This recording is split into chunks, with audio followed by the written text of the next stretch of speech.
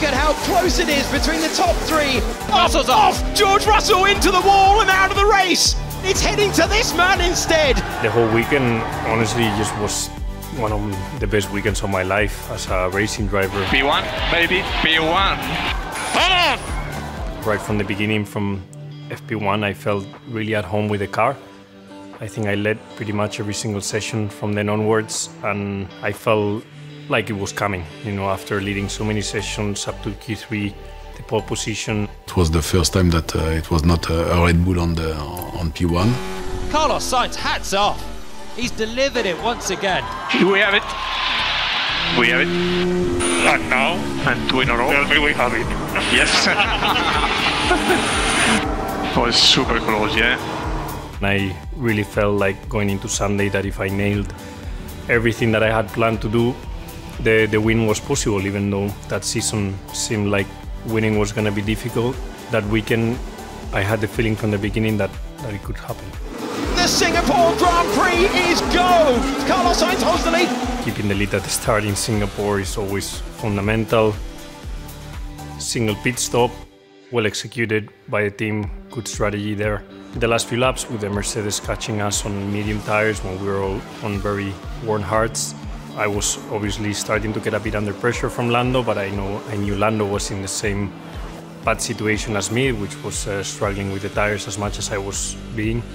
And the Mercedes suddenly caught us, and I took the decision to, a couple of laps that Lando caught off my DRS, to back off a little bit, keeping the DRS to help him stay ahead of the two Mercedes in order to protect my position. Lando 0.8 behind, 0.8 with DRS. Russell no DRS. Yeah, it's on purpose.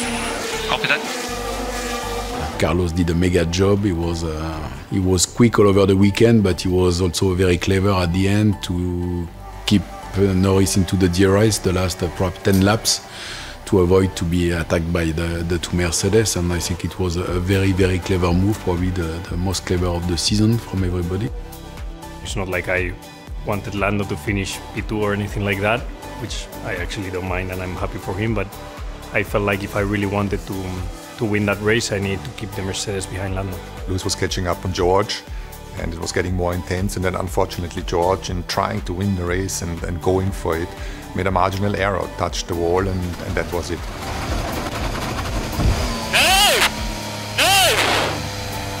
Suddenly you realize you're in the last lap and you're like, okay, I've made it here, just don't do any mistake and the win is yours, no? And the feeling when you cross the finish line it's indescribable, basically. I don't think you can describe how good it feels to win a Formula 1 race like that. Carlos Sainz! Tactical brilliance! Carlos Sainz, the winner of the Singapore Grand Prix! It was the first time that it was not a Red Bull on P1, and the mood into the team was mega. Honestly, I've never seen the team so happy. I've been 3 years in Ferrari and the mechanics and everyone were just ecstatic. What a mega job you did there. What a smart race. You know what? This is my first smooth operation in Ferrari. Smooth operator. Singapore was a great feeling. It was also my first podium with Carlos, and I will keep it in mind.